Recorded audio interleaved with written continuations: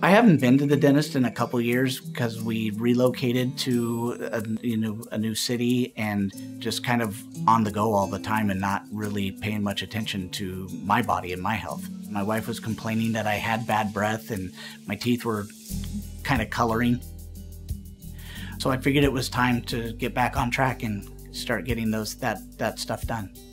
As a dental hygienist, we are kind of the first people that get in there and start the detective work with a patient. We look for changes in color. We look for changes in buildup. When the hygienist was doing the oral examination, she just said, "So how long you been diabetic?" And I kind of looked at her kind of cross and I said, "Well, I don't know what you're talking about. I'm not diabetic." And she goes, The doctor came in and he was looking at her as well too. And at that time told me, he says, "You should probably schedule an appointment with your primary care physician." Although I wasn't the dentist that detected Jeff's diabetes, it's not uncommon for dentists to detect or diagnose systemic conditions like this. When we do an exam, we don't just look at the teeth, we look at everything. We look at the tongue, the cheeks, the palate, soft palate, and the throat, the gingiva, we look at the lips.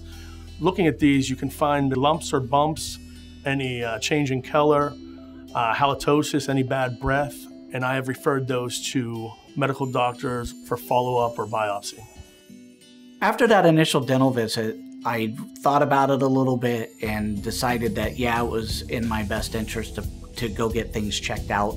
One of the things the doctor ordered was an A1C test, which measures my blood sugar levels. When the doctor came back in the room and had the results, he said my A1C was off the charts, which confirming that I was actually diabetic. He also told me that my blood pressure was elevated and my cholesterol was elevated as well.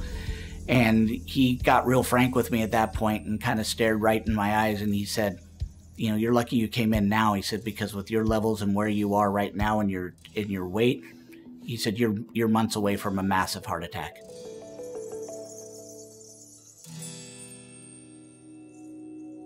So Jeff's story is really a powerful story. It shows you how it's really more than just the cleaning at the dental office and how medical and dental can integrate to make a person healthier. After that visit with the doctor and discussing things with my family, I did make some pretty strict lifestyle changes. 3 things you should be doing for your oral health. Number 1, meticulous home care, flossing, brushing.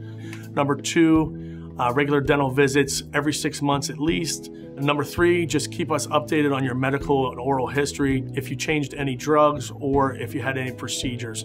As a senior oral wellness consultant for United Concordia Dental, we build benefits like Smile for Health Wellness that was built for people that are highest risk, for people with certain chronic medical conditions.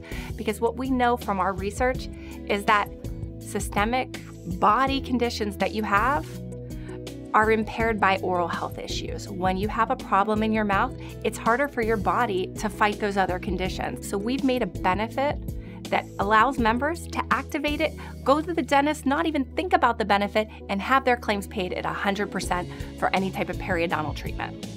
Smile for Health Wellness is not available on your dental plan. Talk to your plan administrator. Tell them you want this type of benefit, and it's something they consider when they choose your benefits for the following year.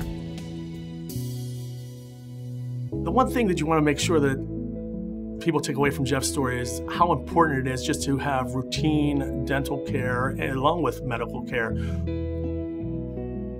Looking back on it, that initial visit to the dentist to get my teeth clean was very impactful. You know, my dentist saved my life, and I firmly believe that.